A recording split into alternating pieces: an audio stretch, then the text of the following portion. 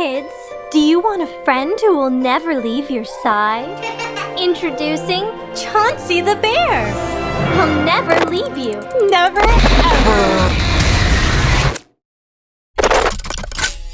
It's nice to see you again, Alice. Jessica told me you've been spending time with a new friend. He doesn't want me to talk to you.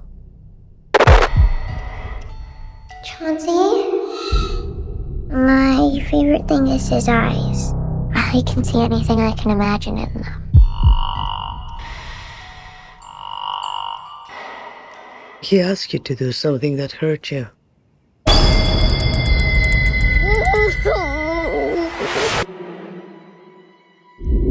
Every culture has a name for it.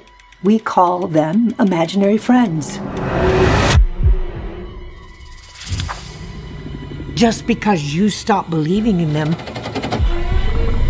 doesn't mean they're gone. And they're angry that you left.